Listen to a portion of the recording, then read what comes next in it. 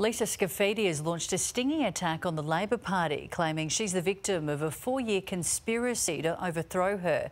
But there are also new calls for the suspended Lord Mayor to resign following results of the local government elections.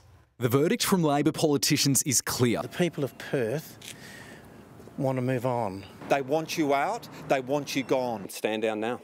And the besieged Lord Mayor Lisa Scafidi claims it's part of a conspiracy to have her overthrown.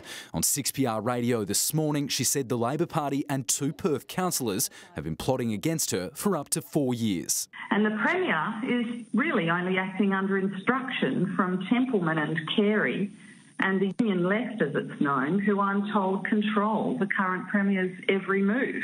And they all want me gone. But Liberal leader Mike Nahan has also called for the suspended Lord Mayor to resign after she was found to have breached the Local Government Act 45 times. I know that your listeners might not believe a lot of what I have to say because my name has been muddied in this process.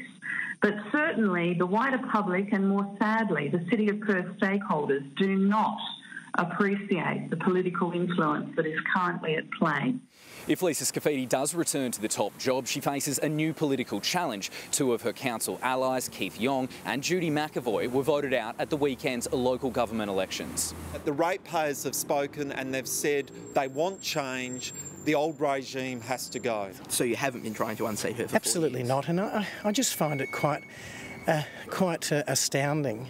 This is about good governance for the City of Perth, and for goodness sake, conspiracy theories are not going to get the City of Perth back on track. Reece Harley and James Limnios are expected to face off for the Deputy Lord Mayor position tomorrow night. Nathan Brooks, 9 News.